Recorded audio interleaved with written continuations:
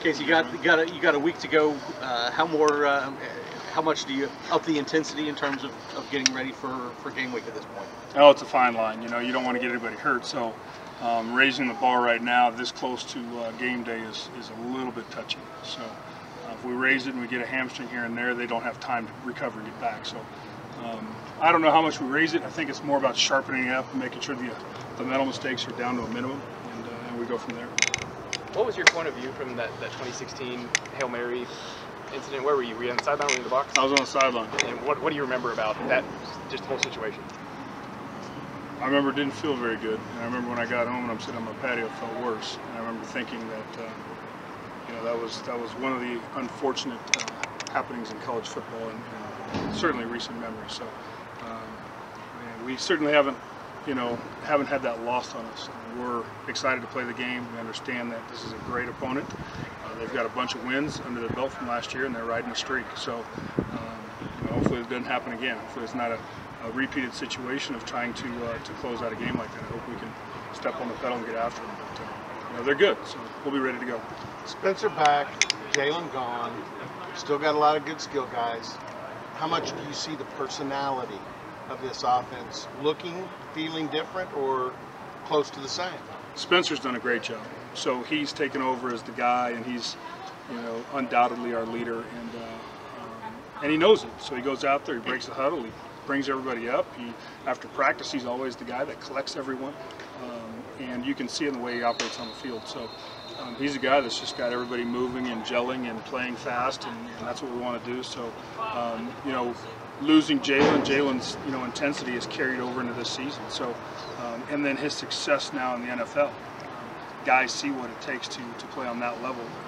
We had an NFL running back here that didn't get drafted. How about that? Life was good. So we'll see what he does in the show. But our guys have fed off of his success at that level right now. At least what we're hearing is all great things coming back out of that camp in Pittsburgh. How do you anticipate the running back snaps being divvied up? Is that something you already have a handle on for what you want to do next week, or is it? Do you have a plan for it?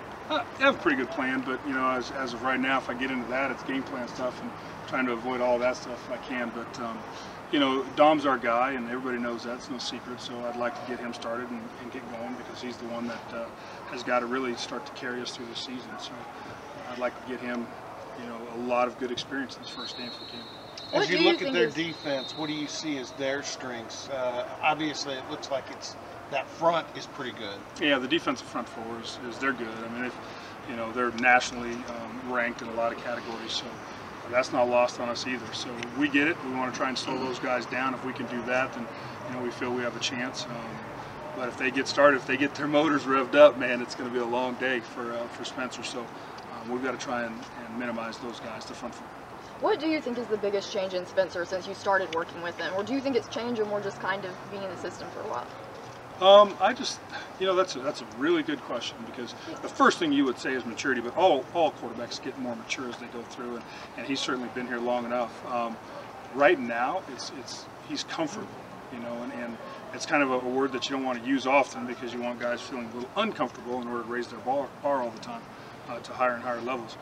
But he's comfortable, so he's playing smooth and he's playing fast, and he knows when the formation's not right to run a certain play. He'll get receivers in position, and he'll make sure that the offensive line is set the right way, and all those little things matter, because the whole thing of coach on the field, he really has become that for us. Full transparency, Coach Gundy doesn't like to talk about freshmen, but you got some in key positions, and from Little Presley to Ollie and CJ. Shetron. Do you like Shetron? Do you like talking about freshmen? Oh, it doesn't bother me. I mean, I think those guys are good players. They're exciting players, and I want our Cowboy faithful, those Poke fans out there, to know they've got some more coming, in years to come. So this is exciting times for us. I think our running back Waz has done a great job in recruiting. We've got some good backs there, and I'm excited to see those guys play. We've got some young offensive linemen that are going to be around for a while too. You mentioned a few weeks ago that Talon was kind of banged up and a little behind. Is he caught up now? How's Talon doing? He's playing well. Yeah, he's back out. He's running around. He's doing some good things. So I'm excited to watch him. I hope he gets a chance to get out there next week. Mike said earlier today that he feels that he's seen you improve as a play caller. for you, do you feel it's just kind of like for a player just getting more reps as the OC, or do you feel that you're just naturally starting to get a better feel for the play? I mean, I suppose it's like anything else. The more you do it, the more comfortable you get. Kind of like I was just talking about Spencer. But you know, the hardest thing for us is, as everyone knows, well-documented thing is it was a lot of moving parts in the beginning, and we were fortunate to have things settle down for us the last 2 years, and have fewer injuries towards the back end of the season, so things were easier. But in the beginning of the season, when you rep all this stuff through practice, through fall camp for 30 days, and then you get out there and day one, you're looking at an entirely different personnel group than you thought you might have on the field. It changes things, you know, and so that for me was actually a blessing now, right? I mean, it's like playing young offensive linemen, or it's like playing young receivers.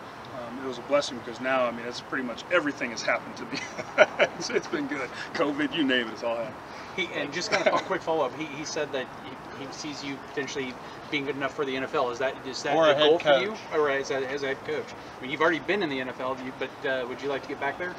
I haven't thought about it. I really have not thought about it. Do I want to be a head coach someday? Sure.